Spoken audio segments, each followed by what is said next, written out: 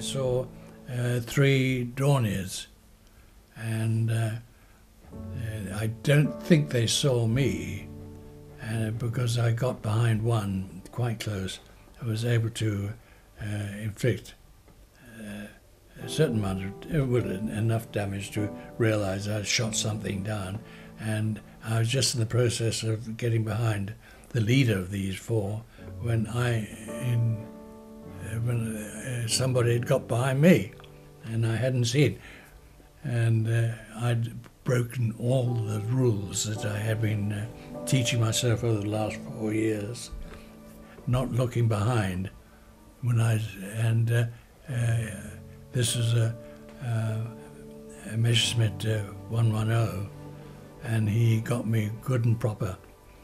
and I was flaming, covered in glycol, covered in everything you could think of, and panicking to get out of the aeroplane, and undid everything,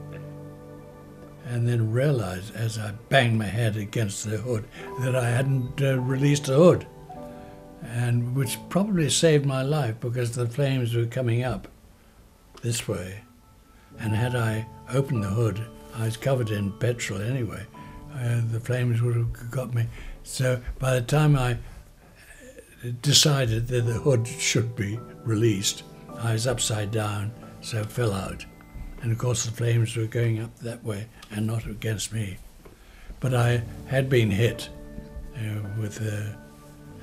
bullets in my back and legs.